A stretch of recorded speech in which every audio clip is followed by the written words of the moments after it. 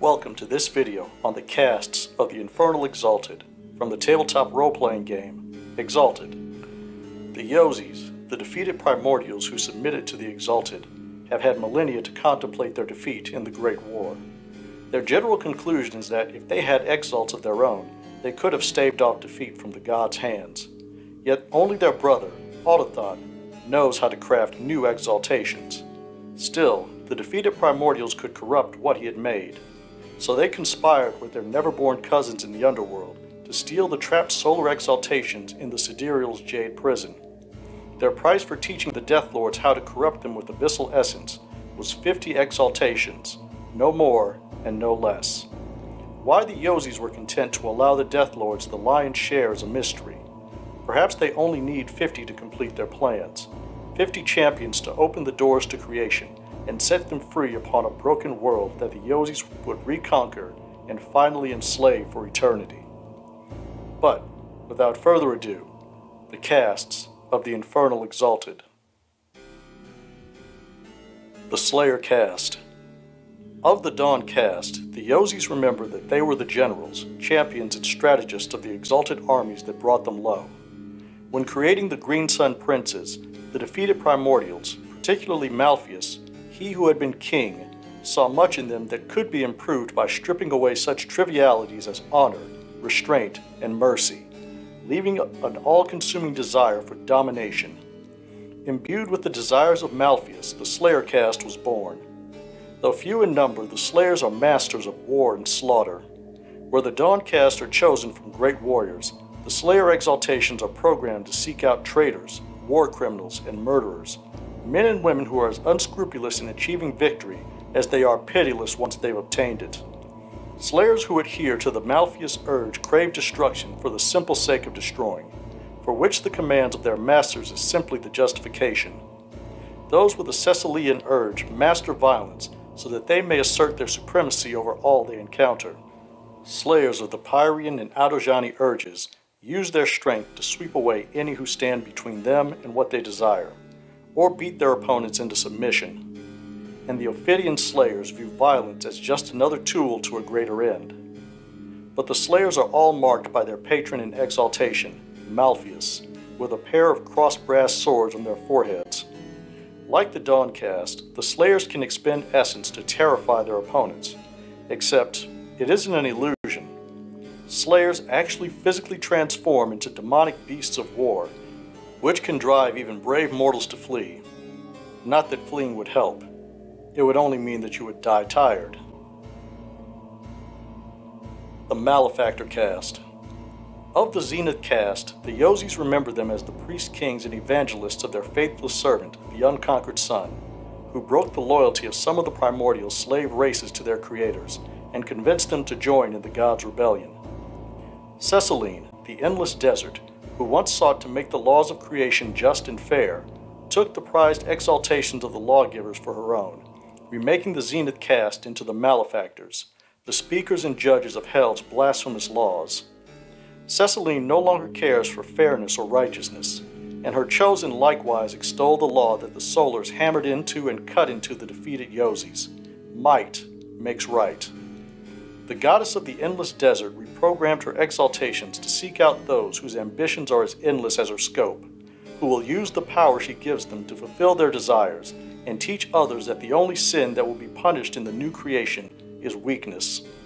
Malefactors possessed of a Malfean urge seek to build a world of endless conflict where only the strongest rule or survive. Those who have a Pyrian urge seek to create perfect order where the mighty and the wise rule and the weak obey without question or hesitation. The Autojani Malefactors view fanaticism and demagoguery as the ultimate tools of rulership, seeking to transform the people into perfect servitors of hell.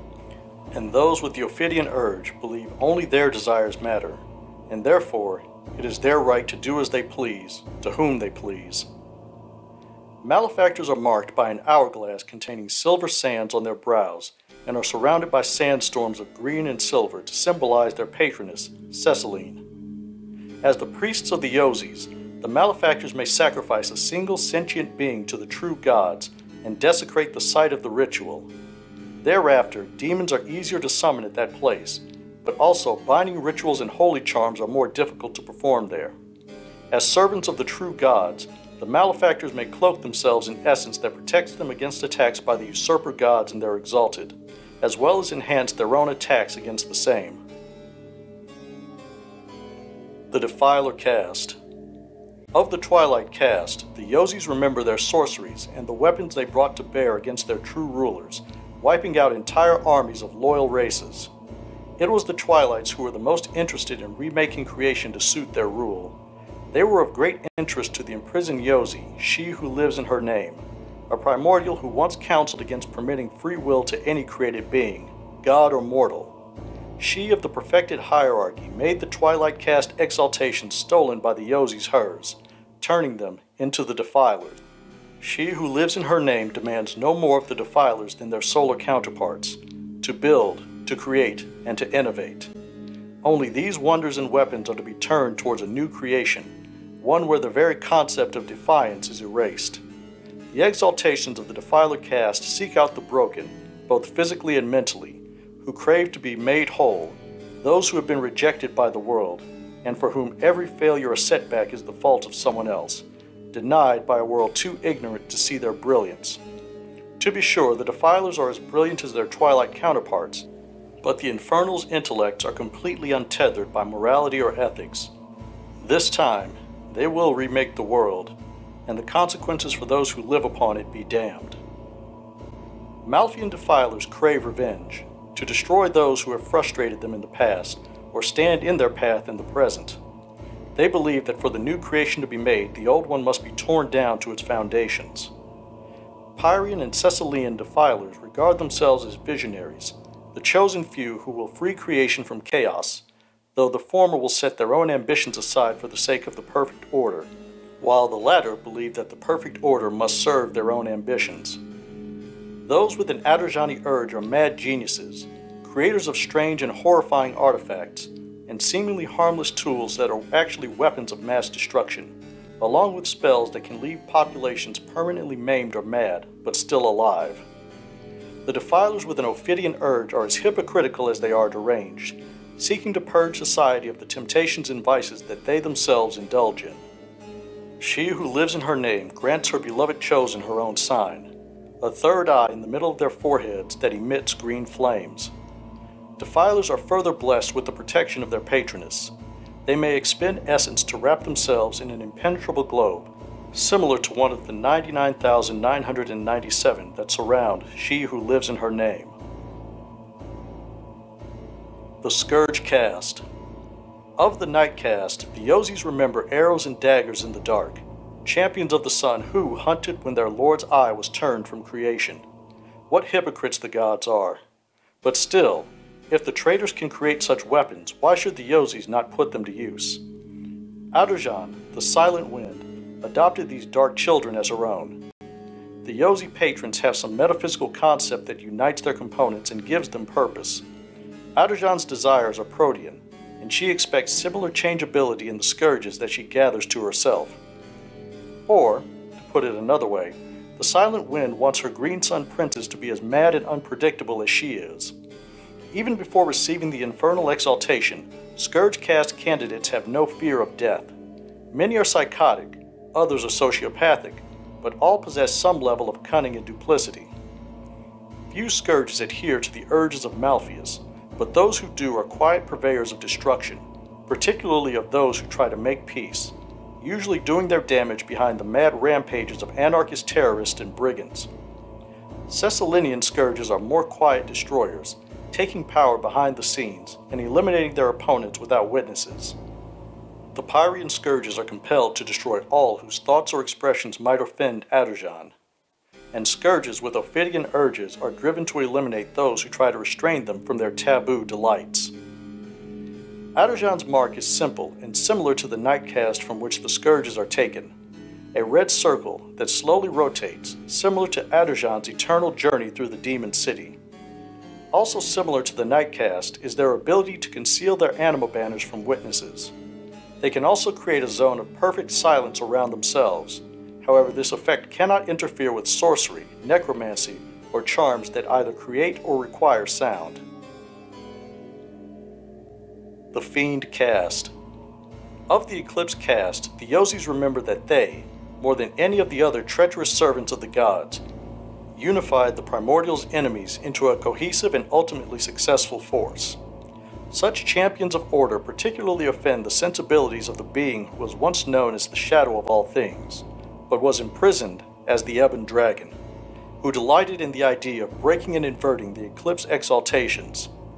The Fiend caste, like their patron, seek to transgress every boundary and sow chaos wherever they go. As the servants of the Ebon Dragon, the architect of the Yozis' inevitable escape from the demon city and ultimate triumph over creation, the Fiends claim that they are the foremost among the Green Sun princes, whether or not their fellows agree to their leadership. Fiends are taken from those who regard society as theirs to manipulate, to set allies and friends against each other, to destroy families, cities, and nations with lies and poisonous half-truths. The Ebon Dragon prefers those who, like himself, regard morality as a social construct, a fetter to bind lesser creatures in service to their betters. The Fiends respect no such restraint upon themselves, and will use whatever weapons or tools they have at hand to get what they want. Malfean Fiends delight in exposing the fragile nature of peace, destroying the weak and guiding the strong to fight against each other, inflaming wars and slaughters against those who cannot resist the strong. Fiends with a Cecelynian urge slip into existing structures of power to tear them apart from within, marching through institutions while burning their rivals to ashes along the way. Pyrians prefer to turn the wheels of bureaucracy against those who would use them for benevolent ends, turning do-gooders into outcasts. Adorjani Fiends prefer to make their wars more personal, getting close to their victims and tearing apart their lives one brick at a time. And predictably, Fiends who follow the Ophidian urges of the Ebon Dragon reflect their patron's disdain for morality and seek to introduce transgressions and explosive contradictions into society until it collapses into an orgy of depravity and ideological disputes. The slaves of the Ebon Dragon bear his sign, a disc on their brow so black it seems to swallow all concentration, hope, and resistance in those who look upon it, a window into the boundless malignance of the Ebon Dragon. Because the Fiends stand outside of fate and destiny, they must bind their oaths in the names of the Yozis, the makers of creation. More concerningly, however, they can remove the burdens of oaths sanctified by their Eclipse and Moon Shadow counterparts, temporarily freeing them from the consequences of breaking those oaths. So long as the Fiend commits essence on behalf of the Oathbreaker, they are protected from the sanction of the gods and the Neverborn. However, this shielding only functions on oaths sanctified by a being of less refined essence than the Fiend using the power, and they certainly cannot use this ability on oaths sworn to the Yozis. Lastly, the Fiends, like their solar and abyssal fellows, can learn the charms of other Exalts and spirits. However, they cannot use holy charms. And those were the castes of the Infernal Exalted. The Infernals were teased in the first edition and given a full write-up in the second edition. I never ran an Infernals game per se, though I made use of Akuma several times in my Exalted game, in particular a Solar who escaped the usurpation by pledging herself to she who lives in her name, and occasionally took time out of her busy schedule to bully the Walker in Darkness when permitted by her Yozi mistress. Needless to say, she absolutely wrecked the shit out of my player's burgeoning army of mortals. As for the Infernals themselves, they make sense, but they are kind of weird to play.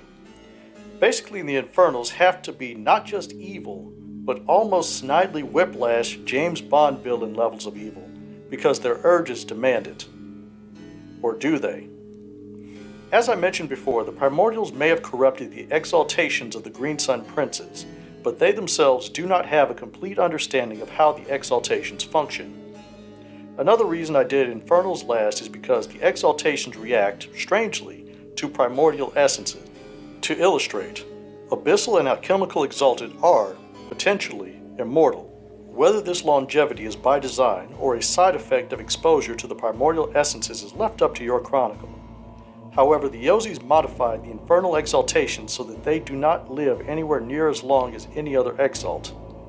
Like McDonald's and Walmart, they would rather deal with high turnover than let any of their slaves get too knowledgeable, or get ideas in their heads that they deserve better. Yet the exaltation is a weapon, the greatest danger of which is its ability to combine essence, will, and possibility into a single being. By giving their slaves solar exaltations along with their own essences, they have created a potential future where the Green Sun Princes become the Devil Tigers, self-made, unbroken primordials who will subjugate the Yozis and then claim creation in their own right. Or perhaps even weave worlds of their own into being. Anyway, that's all I have for now. Until next time.